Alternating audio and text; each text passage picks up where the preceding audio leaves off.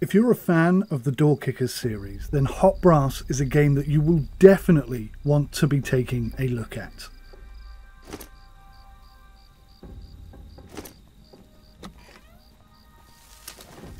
Bang out! SWAT! Get down! Hands in the air! Stop! Get down! Police! On your... Get down! SWAT!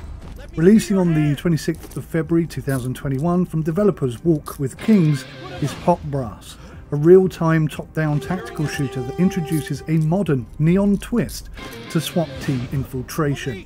Yet it manages to retain the intensity, the brutality and the skill-based elements of tactical shooters which have come before it. Hello and welcome, I'm SimUK, and it is my goal to provide to you the most honest, fact-based critical reviews on YouTube. If you find this review helpful, then please hit that like button, subscribe, and help to support the channel by donating via the links below. Thank you so much, and enjoy the review.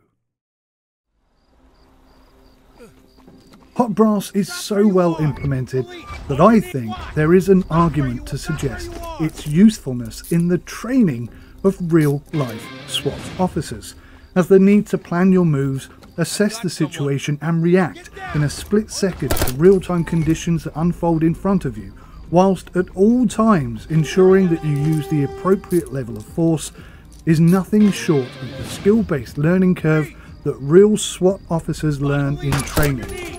And, as it does in the real world, your ability to do it will improve with practice.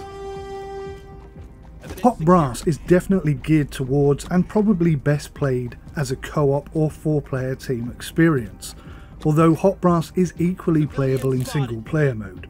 However, you are going to have eyes in the back of your head. The game's tutorial is really very straightforward and easy to follow, but it does also highlight the complexity that this game involves. Learning the techniques and buttons to be proficient will take a few attempts, but at the same time it's also pretty intuitive, regardless if you use a controller or a keyboard and mouse. There are also a number of in-game assists to help you when you start out, like aim assist for example. Keybinds can be set to whatever you want them to be, and it's quick and easy to get straight into the action. Before each mission you get to read the brief, choose your equipment and prepare. Each successfully completed mission will unlock new missions or arcade maps, and completing challenges within them also unlocks additional equipment and perks, like new weapons, body armor, and additional equipment like night vision. Once you're in the thick of things, you'll have to navigate your way around unfamiliar locations, sometimes in the dark, so using your torch is essential. You'll also have to use crouch, sprint and hurdle, whilst quickly identifying and subduing both innocents and hostiles with varying levels of hostility. Using too much force in any way at any time will immediately render the mission a failure. Each mission has to be done 100% right or not at all. Enemies have varying states of awareness and hostility, and by utilising your voice, special equipment that's afforded to you, like flashbangs and tasers, you must react quickly and appropriately to ensure that the best outcome for all is achieved, whilst gathering evidence along the way, of course. Enemies might change their mind about having given up and reach out for that pistol once more, so be warned.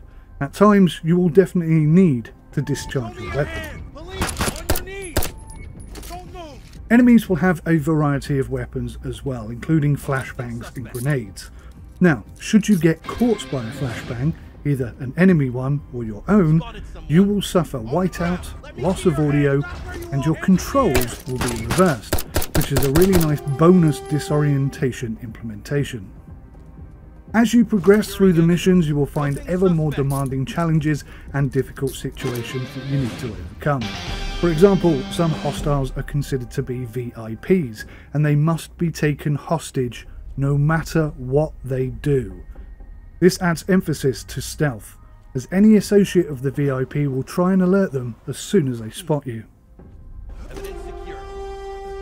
This game is extremely challenging, as well as being incredibly rewarding and fun.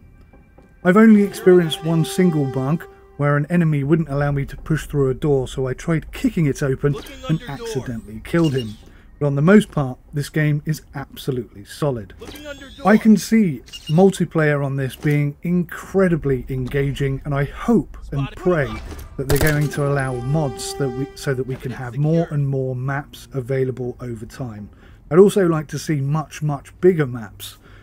Definitely this is one to be thinking about. If this hasn't engaged you already, then put it on your wish list and keep an eye on it, because I think it's an absolute blinder of a game and definitely something that I have to recommend.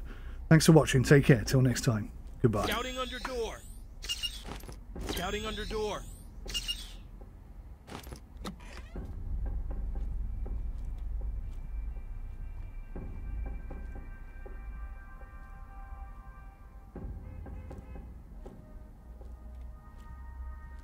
Looking under door.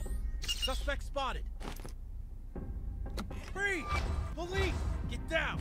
Stop where you are! Securing evidence. Detaining hostile.